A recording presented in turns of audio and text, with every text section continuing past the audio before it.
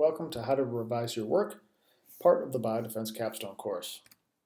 Our agenda with this lecture, threefold. First, a little discussion of what the actual goals of revising are, and then a little word about the revising mindset, and then finally, an in-depth look at the revising process to make sure that when you revise, you get the most out of the process, because there's revising and then there's revising. Okay, let's jump into it. Fairly obviously, the main goal of revising is to make your work better, and hopefully way better. And if you're like many students, you've gone through school being pretty good at writing and very good at thinking, and especially as an undergrad, you may not have been stretched to revise your work very often. And I certainly know as a grad student, I was not given any time to revise because one's schedule is extremely demanding, and there might be 3 20-page papers all due within a week, and you've got barely any time to finish them, much less revise any of them. And so it's very common that the master's project paper or thesis is the first time that someone's had a chance and been pushed to think about how to revise their work in a serious way. And so as a result of that, one of the things that certainly came as a surprise to me when I started revising finally is just how much better things are that I write after I've revised them a few times compared to what I used to be able to do on a one-shot deal. And so, obviously then the goal we've talked about in the very beginning is to write the very best paper that you can, because it's your calling card. It's going to be your signature product to the world. Your writing is going to be the way you reach fame and glory and make the big bucks. And so anything you can do that will make your work as much better as revising will is a strategy that you need to perfect. So that's the goal of this lecture, is to talk about how to do that in a serious way. So clearly, the two sort of big chunks of what you're trying to make better is, first and most obviously, any major errors in your data, your methods, or your argument. And frankly, this is relatively uncommon because as an analyst, you're pretty good at this sort of stuff. It does happen, though, that you may have not thought of a particular analytical strategy that you then realize, oh, I need to add that. Maybe you were hoping to get done, sooner rather than later, so you didn't do, maybe the fairly obvious but really, time-consuming thing. And then when someone reads it, they go, nope, you need to do that or else I'm not buying it. So, you might need to fix some, major chunk of analysis data type of thing. But that's not as common as the need for all of us to improve our writing. Well, let me step back a minute. Errors in data, methods, or argument. The most common of those that we're revising is the argument part. Because typically the data and methods are fixed, they're done. There's not much in many cases you're going to do about that. If you did a survey, if you did a model, if you did interviews, if you have 3 case studies, the data are what they are, to use an overly hackneyed phrase. But what you can change is how you talk about that data and the analysis that you have derived from it. And so, what is the argument? What is the narrative that or the frame that you're roping around these things? So the argument is the one major thing that you can do. In fact, I've seen people take the same data and write essentially 2 different papers with it. So that is one thing. But the thing that we're always doing, no matter whether we're happy with the data, methods, and argument or not, is we're working to radically improve our writing. And here, if you've just listened to the previous lecture, we're talking about professional grade writing. So we're talking about clarity, concision, professionalism, and of course the beauty. We're trying to make sure that this is far above the standard material that someone is reading. So people read a lot of crap. There's mostly junk out there. We want our words to sing. We want people to really understand. We want them to be fully persuaded. We want them to be able to do this efficiently without a waste of time. We want them to think we are a smart, capable person when they're finished, and we want them to show it to other people. So, we're looking at revising as a way of making sure that we're putting our best foot forward, and frankly, getting the most out of all the hard work we did to produce the data, to produce the analysis, and to come up with a creative and insightful argument. So the first step to carrying out a great revision is to adopt the revising mindset. And I've invoked the mindset concept previously. And at this point in your project, you need to now adopt the revising mindset. And this is hard to do because it's not the one that we are naturally accustomed to. Because we are author-centric when we're writing, because that's who we are, we're the author. And so we think about what's good for us, what's interesting to us, what do I care about, what's the next thing I think is important, what persuades me.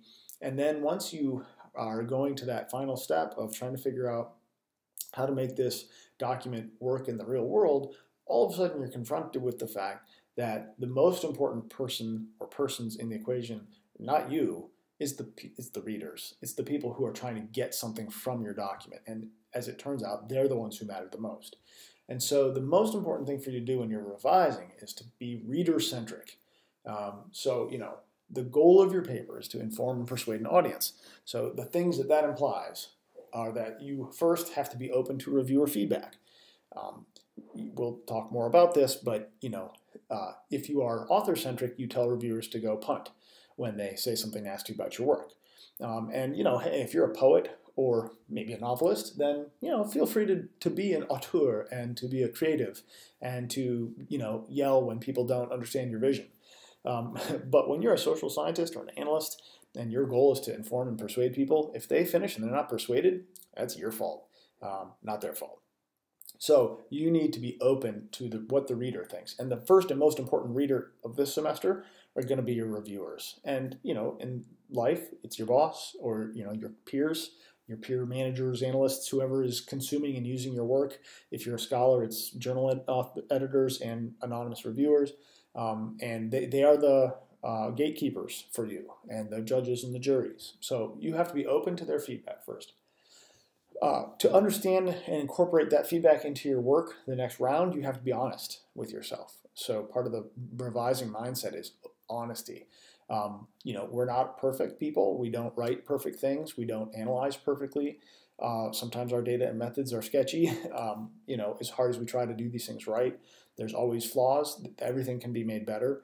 And so, when you say, as inevitably will happen, you'll read a comment that a reviewer makes and you'll go, I disagree, that's horrible, they don't get it, yada, yada. Force yourself to take a step back and say, all right, look, I know I'm not perfect. Nothing I will ever write is going to be perfect. So when this comes back to me, I'm going to be open and I'm going to be honest, that my stuff isn't perfect so that I can accept that there might be things that need to change. And this is really hard. So this is why there's a lecture on it.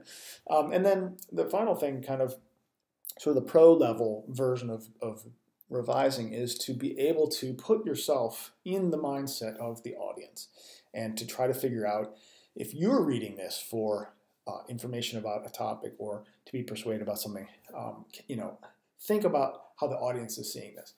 And frankly, this is really hard, and that's why we have outside reviewers and we ask other people to read our work, because that's really one of the hardest things to do. And even when you have practice at this, it's sometimes very hard to do because you've just spent too long with the project. So, you want to try to do that as much as you can, but understanding that there are going to be limits to that.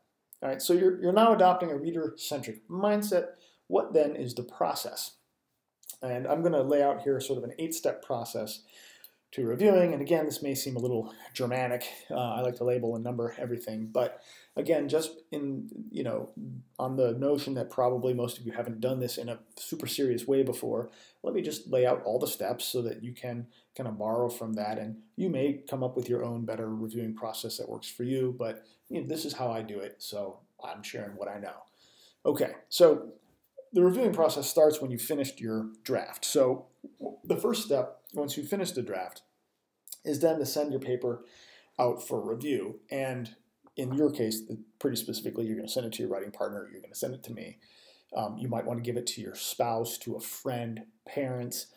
It's really a great idea, if you can, to send it to a civilian, somebody who's not an expert, someone who loves you and cares about you, but not so much that they won't criticize you, of course, but someone who doesn't know the jargon. So, and for those people, the clarity is key. So, they really will hold you to a different standard, whereas someone who's an expert in the same thing you are, they'll understand things, so they'll let stuff slide because they know what you're talking about. So it can be really good. But it's key while you send your paper out for review to take a little bit of a break and to refresh yourself, because fresh eyes are going to do better than tired eyes on these sorts of things. So you're going to send your paper out for review.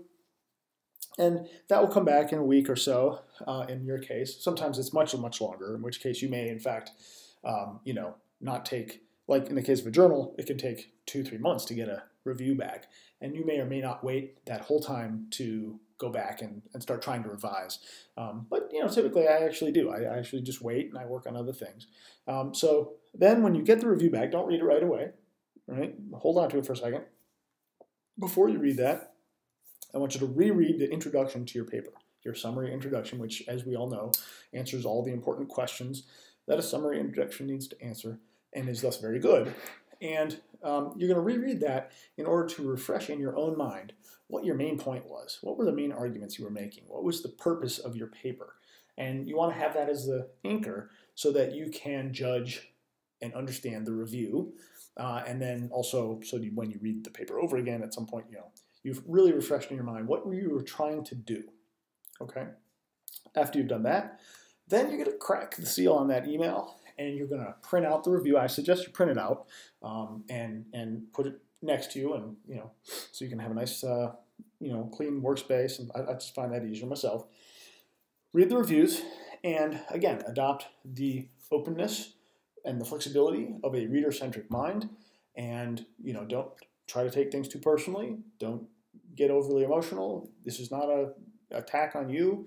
This is not something saying you're a dumb person because somebody didn't like what you wrote. One way I find it sometimes useful is to think, because whenever we write something, we take ownership of it. And so then we're very hurt sometimes when we've poured our blood and sweat and tears into a project. We're upset when somebody says something bad about it. It's like somebody insulting your baby. I think ownership of a project is the wrong metaphor for us to adopt. We're not really creating ideas here. We're repackaging. We're doing something new, but I think ownership is maybe too strong a word. I like to think of myself as a shepherd of ideas. I'm shepherding ideas. I'm shepherding information. I'm shepherding data. I'm shepherding analysis. And, I'm responsible for that process. And so I want to do it well. But when someone says that the data aren't perfect, or the writing isn't perfect, or the ideas aren't perfect, if I feel like I'm the shepherd of those things, I don't feel like it's so personal. And so I'm like, fine, I want to shepherd the best set I can. If you can tell me some better things to go shepherd, I'll go shepherd those. If there's something I should let go from the flock and shepherd something else in instead, fine. Other people can have ideas that can feed into your project. And because I can guarantee you, no one ever wrote a paper where they didn't need other people's ideas. And so, think of yourself as a shepherd rather than an owner. Maybe that will help. Probably won't help perfectly. Everyone gets mad and upset, as I've said, about the review process. So prepare yourself. Have a cup of tea, whatever it takes. Read the review, okay? Now, then, read your paper again in light of the review. You've just read the review. You're a little bit verklempt. You're feeling maybe not as good about your paper as you did when you wrote it. You have maybe a sinking feeling, oh my Lord, there's a lot to fix, crap, and you might get depressed. Fine, that's normal. That is totally normal. Then what you need to do is read your paper again. And that's going to be interesting because I think two things will happen. One is you're going to feel better than you did right after you read the review. Because when you read the review, typically you're reading criticisms. And so no wonder you're focused on the stuff that's lacking or the stuff that's not as good. But as you reread your paper, you're going to be reminded of all the stuff that is good in it. There's lots of good stuff in it. They didn't criticize the whole thing. They criticize bits and pieces, constructively, hopefully, to make it better. But that doesn't mean it doesn't start off good. It has lots of good stuff in there. And you're going to be reminded of that when you read your paper again. But the second thing that's going to happen, and this is the critical thing for the reviewing process and the revising process, is that you need to, and I've just realized I typed reviewing process at the beginning. I should say revising process. Arg. Anyway, it's the review and revise. You get what I mean. Okay, so the second thing that's going to happen, first is you're going to realize your paper is better than you thought. But the second thing is that you're going to reread it with the reviewer's comments fresh in your mind, and you're going to realize that they're right about a lot of things, right? Our knee-jerk reaction, again, to sometimes we read the review is, no, I didn't. No, I didn't do that at all. Then you read through it again and you go, okay, you know what? I see it now. I didn't see it the first time I wrote it, but now that you've pointed out, yeah, that sentence could be cleaner. That paragraph is a little misleading. That chart not clear. I didn't label that very well. Okay, fine, right? Again, the reader's always right here. And the thing is you'll feel both better about the paper, but also understand, that things need to be fixed when you read it. And that's as it should be. Okay, so then once you've read the reviews and then you've read your paper, what you're going to want to do is make a list of all the revisions. And even though you've got this nice reviewer page, or whatever, a couple pages even of the review with a list from your writing partner, I want you to take out a piece of paper and make your own list. And your list will contain both the revisions that they have suggested and then also the revisions that you think of as you're reading the paper. And in fact, I probably should mention, as you're reading your paper, you're going to want to make marginalia, comments in the margin to yourself, circle things that, because you're reading it with fresh eyes, pop out to you as, oh, that's not what I meant, or that's not as clear as it could be. And you'll make your own comments, and then you'll combine that into a list. And, because sometimes reviewers write things like, that they might combine several revisions in one sentence, and so you want to just be real specific and make a list of every discrete revision that you're going to make, even small. Like anything that's not just a typo or something you can circle, right? Page 2, paragraph 2, make more clear. Right, do that and then you want to prioritize that. So you might actually write it down twice, just once to get everything down on the piece of paper, and a second to prioritize them so you have a plan of attack. And I think your goal should be to start with the big stuff, there's a reason for this, because you might be saying, no, the way I like to work is I like to start with little stuff, get confident, get my mojo working, and then I'll tackle the big stuff because frankly I'm too scared of that right now. And that's an excellent strategy for many things, but there's one big reason why it doesn't work for revising, and that is many times the one or two biggest things that you're going to tackle will potentially obliterate content and or structures in your paper, thus actually getting rid of certain small tasks that you might have had. Like, for instance, let's say I was reading page 13 of my paper and I noticed a couple of typos or small thing like, there's a couple sentences that weren't clear in the third paragraph on page 13. And so I write that down on my list of revisions to make. But when I do my revised, my prioritized list, it turns out I'm going to cut that section anyway. So guess what? I'm never going to get to that. So if I did the little one and then I cut the section, I'm sort of annoyed that I wasted my time. So I'm not promising that's always going to happen, but that's almost always what happens to me, is that some of my little stuff I never have to get to because it's been overtaken by events. So I suggest that you start from the big and work down to the small. And, the other thing is, it turns out, of course, there's yin-yang to all this stuff, because there's certainly benefits to starting with the little stuff and working up steam, and then you can tackle the big. But on the other hand, there's actually a real benefit, too, from starting the other way around if you can manage it, which is once you've done the biggest things, the little stuff's just details. You just whiz through that happy because you've already done the hard part. So there's that. Okay, then once you have your revisions, then you're going to start, making them. And in so doing, you are basically going to be writing your second draft. And, exactly how you go about doing that might differ depending on, everybody's own inclinations and your, like how much time you have to sit down at any one time. You might choose, Monday I'm going to do that one big thing that's looming, like that's really going to reorganize my thing because I kind of have to rethink something. And you might carve out one whole day and just work on that. Another day you might work on, 2 or 3 medium chunks after that. And then you might save all the little crippy crap for when you go back and do it all at once or something like that. A lot of different ways to do that. But basically you're just going to now go through it and create another draft. And there's no, there is a sort of a decreasing returns that you run into eventually. The first review you get is the best ones, that does the most for you. Obviously, you see all the big rocks that need moving. But I will admit that probably most of the stuff that I've published has undergone multiple revisions in order to be crystal clear. Because, and I'm sure you've all suffered this problem before, but, digital computing makes cutting and pasting so easy and moving things around so easy that a lot of times we lose clarity because we are too quick to cut and paste, and you wind up, I wind up a lot of times moving things and then redeciding where I should go, and oh no, that paragraph should go after this one, and oh, reorganize, and then I can end up with a Frankenstein draft. And so my second draft sometimes is like not really very much better than the first one.